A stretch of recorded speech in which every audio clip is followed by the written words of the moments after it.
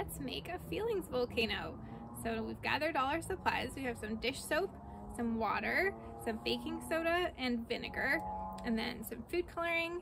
You need a clear plastic bottle to be the volcano, and some kind of a tray to catch the lava. And then you can add some plastic animals if you like.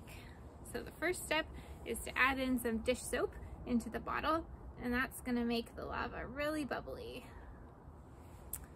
Next, we're gonna add in about an inch of just plain water. And then if you'd like the lava to have some color, you can put in some food coloring. It's really fun to watch what the drops do when they mix with the water and the soap. And you can do different color combinations. Next, we're gonna add in some baking soda. So just a couple of scoops. You can use a funnel if you have one. And if it spills on the outside into the tray, that's okay.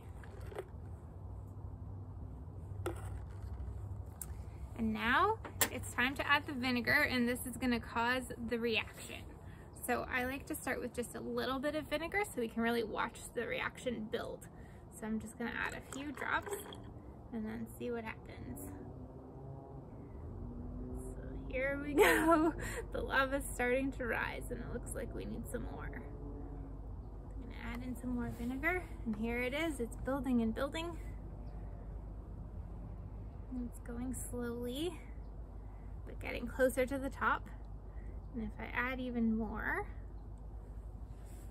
it's gonna mix together, and here it comes. The volcano's gonna erupt! And here comes the lava spilling out the sides. And some is about to reach the tiger. Now I want to see what happens if I add even more vinegar.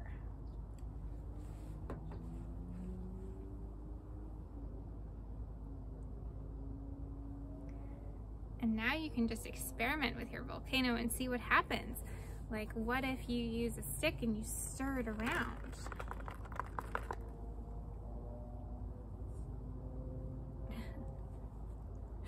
Oh, and the animals are in the lava now. And what if we add some water in there?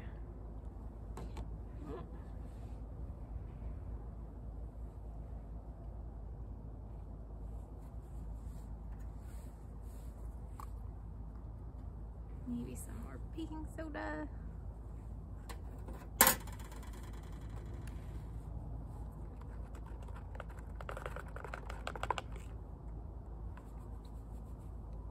And the more we agitate the volcano, the more it erupts. And this is a way that we can think about how our feelings need to come out. And if there's not a lot of space in the bottle, then anytime we add more in, it's gonna spill out.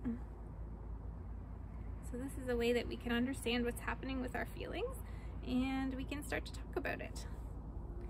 And it's also really fun.